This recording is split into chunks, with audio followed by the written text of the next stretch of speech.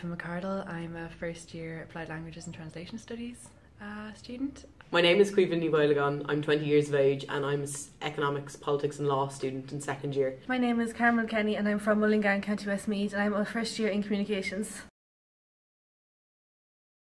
Well, I'm already a class rep, so I've gone to loads of class rep meetings. I've gone to all those.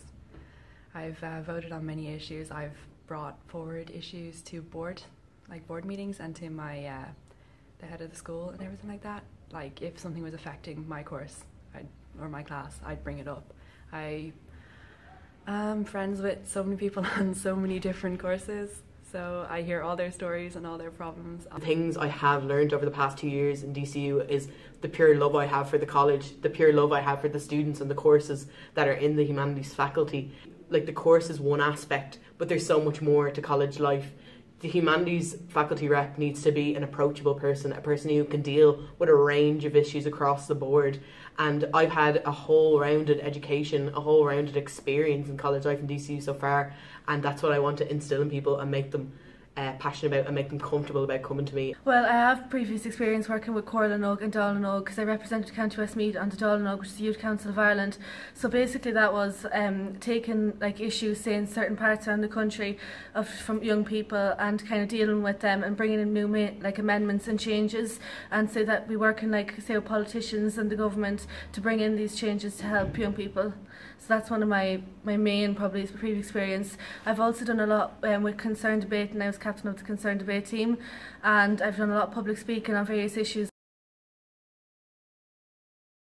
After meeting Joe, and he made the humanities class reps more intimate, more we knew each other so much better, and I just loved the way he did that, and also seeing how much passion and dedication he put into his work and made me want to put all that passion and dedication in, and how passionate and alive class rep council is and everything like that, and how we get to vote in so many issues and how we get to discuss our faculties is so great, and I love that. From first year I've always wanted to run for the humanities faculty rep position, from seeing Pather to seeing Joe, and just how much they have brought to the role and how much they have helped the college as a whole in the work they've done, and I want to continue on that great work.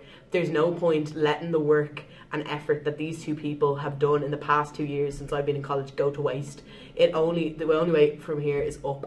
Well, basically I seen the good work, the amazing work actually that Jordan had done with the humanities faculty, and I was like, you know what, that's something that I'd really like to do because I've background, you know what I mean, in it. And kind of just one evening I was sitting there and I seen it coming up and I was like, great, I'll look into this, and I did, and I was like, do you know what, I'll go for it, just because I'd seen what Jordan do, and I want to continue on his work and I want to make improvements as well, because I've been talking to a lot of students and I've been picking up on issues, do you know what I mean, that they have with the humanities faculty and the social sciences. So I thought, right, I'll go for this and see what I can bring. Everybody who knows me knows I'm incredibly determined and ambitious, and I love solving problems.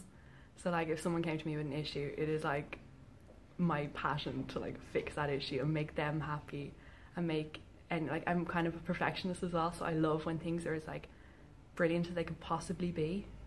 So I know that if I was the humanities and social sciences faculty rep, I would bring this faculty to the greatest I can possibly make it.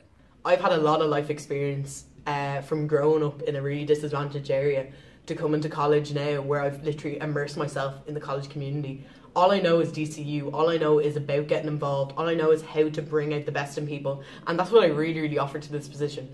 Also coming from economics, politics and law, which is a really tough course, and being involved with the School of Law and Government, it's a really interesting way to look at the whole faculty of humanities. Well, I have all that previous experience, but do you know what I mean, I'm hard working, and once I put my mind to something, I'm set for it, and I'm not doing this I'm not doing it for personal gain, I'm doing it for the students. I want to be a voice that will represent the students, so I'm hard working, I'm loyal, and I listen as well, and that's kind of hopefully will set me apart from everybody else.